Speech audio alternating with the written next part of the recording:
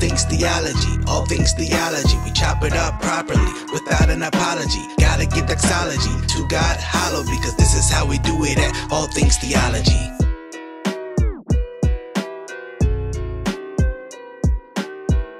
Yo, grace and peace, guys. Welcome back to an episode of All Things Theology, where I'm your host, Kdub, and today I want to talk about the local church, a little ecclesiology. Hope this video is encouraging, but it might be convicting.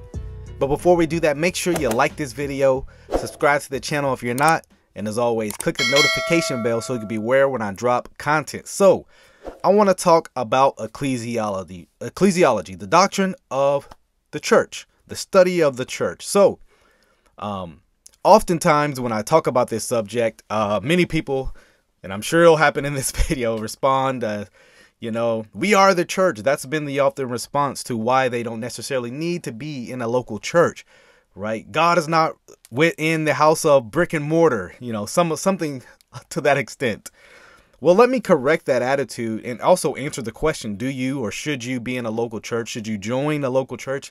The unequivocal answer to that, biblically speaking, is yes. Let me first start off with why you should attend a local church, why you should be active and present in a local church. First off, the Bible assumes that position. Matter of fact, the letters of the Bible were written to churches.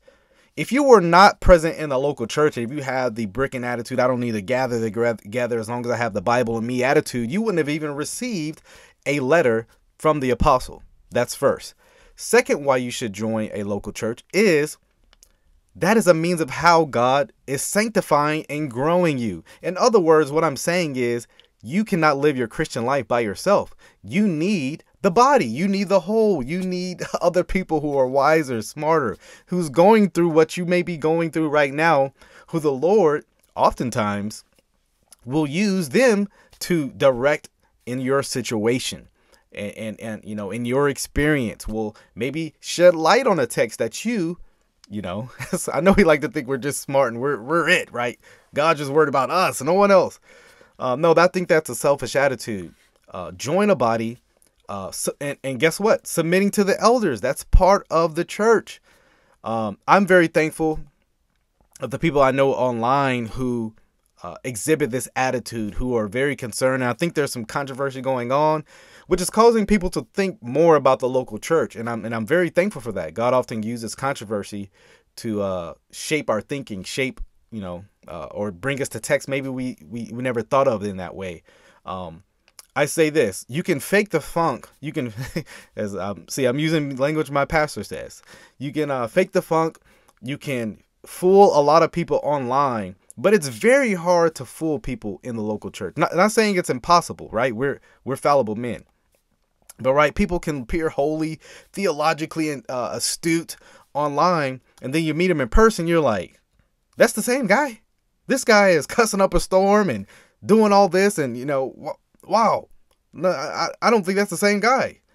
Like I said, because I don't believe it was God's intent. It's God's intention for us to live the Christian life on social media. Now, I'm not saying we shouldn't share truths, and I'm doing this video on social media, so that's not what I'm saying.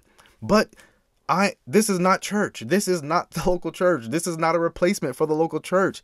Go to your body, and guess what? Be active in it. Be active in serving. Discipling. All these things are what the early church did, and like I said, before the internet, before social media, right? We can get to advance these things maybe further because we have social media, have the internet, right? That's a blessing. Praise God. But listening to your favorite preacher on Sunday is not local church. They have no idea who you are, and you have no idea really of who they are besides outside of the preaching. It's supposed to be this equal, you're submitting to your pastor. The pastor knows who you are. You have a relationship with them. And there's accountability there. Like I said, in the local church, a lot of these things can get snuffed out, right? It exposes sin in you that you maybe didn't even know you were struggling with. That another brother, another sister come alongside in a gracious manner. And this is why I think sometimes maybe people maybe struggle with how they speak with others, because they're not doing it in their local body. They're not doing it in the local church. And so, yeah, you know, they can just go off on the keyboard, call people idiots and all kinds of names, because guess what? They're not used to speaking to people. And guess what? It doesn't seem like it's a real live person they're talking to. But when you're in the local church, it kind of, that face-to-face meeting where you can hear someone's tone and heart, it kind of checks you on how you even should speak, right? And it can be convicting once you hear another brother or sister being gracious. Like, wow, they were very gracious to me, you know. And I've been convicted with people in the local. So what I'm saying, being a local church has many blessings and benefits. Like I said, people who are wiser and smarter than you, who can walk alongside you. And guess what? Maybe you are wiser and you know, more holy, sanctified in your walk currently than others, to where people can benefit from you. So either way, you can be a benefit or be benefited by being in the local church. Either way, you're going to be blessed. Me and my wife were talking about this recently, how we never regret going to church. We've always regretted not going, you know. Oftentimes it's been because of sickness, so we couldn't go, but you get the point I'm making. But for some people, church is an inconvenience. You know, it meets too early, meets too late. You know, the football game is on. I can't, you know. And so for some people, they view church as an inconvenience. But we should not view it that way, right? Oftentimes, people put more energy in their jobs. Maybe they're like, oh, I can't find a church close. The one I know is 45 minutes away. They'll drive an hour of work 5 times out of the week, but they won't go to church for one day out of the week, which I find very interesting and ironic.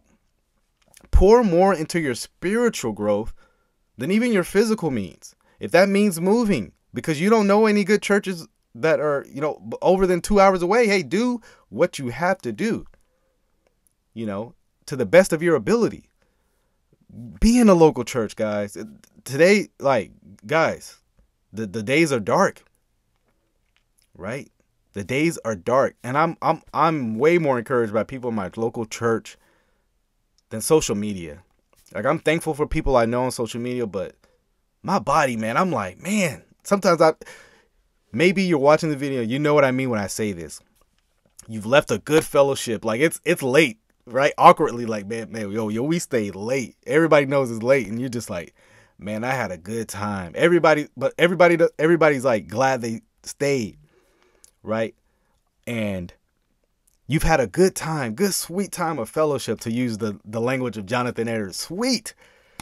It was good. And you were just so blessed. You don't have that same interaction on social media, right? It's a post, it's usually an argument, which I get, right? Well, I get into controversial stuff here, but majority of our lives should be serving the body, benefiting the body, discipling one another, etc., etc. And so, man, I hope this video was an encouragement. Maybe it is convicting. Maybe you're not in a local church. If you have any questions, please ask in the comments section. You know, maybe we can talk more about the ecclesiology, but I hope to do more videos on this topic.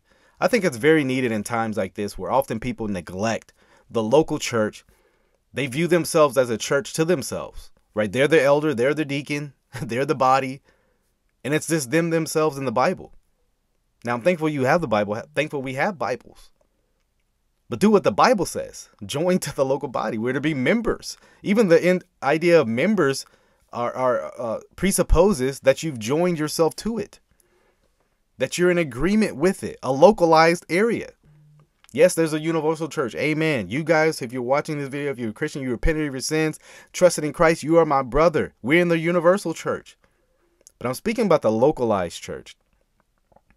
And I think that's often neglected today. So if you have any questions, please ask me. Let's talk about it. If there's something else you want to hear, let me know. Maybe I can get into that. But thank you guys for watching this video. Till the next time, y'all, grace and peace.